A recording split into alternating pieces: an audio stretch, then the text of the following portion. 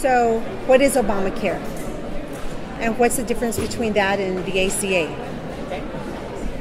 So I say there is no difference because Obamacare is the nickname for the Affordable Care Act.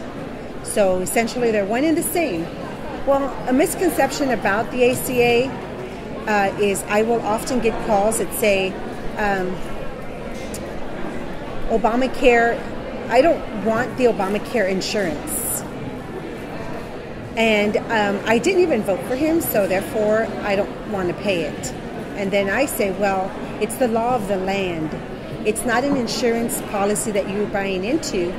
It's actually a law that has passed that now we must comply with as of January 1st of 2014.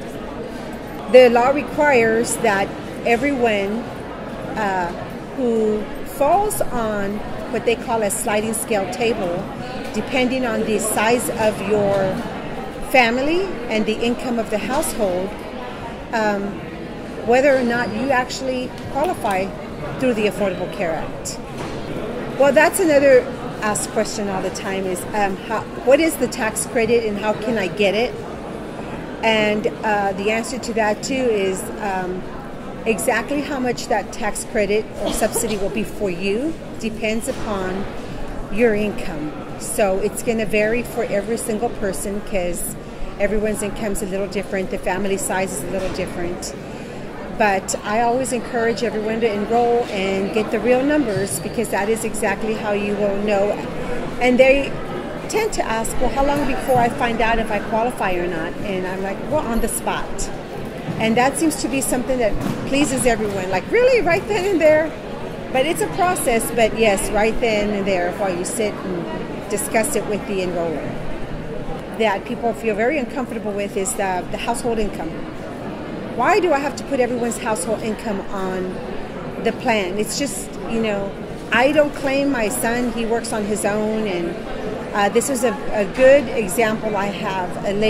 This lady, a hardworking daycare mom, works almost full-time, about 37 and a half hours a week, and only made $15,000 a year.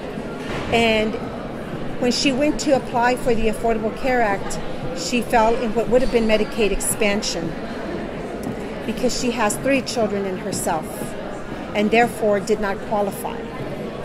But upon further review, I found out her son, who's 22 years old, made $17,000 as a retail shoe salesperson. And their income together allowed them to get part of the Affordable Care Act. And so now, I don't recall how much they were going to pay. I just remember they were very happy. So that was a very positive thing. These are the things that I tell them, and these are the kinds of stories I put out there, because then it encourages them to put their incomes together and not be afraid that the IRS or someone's going to come out and get them. It's literally to help them get the entire family covered.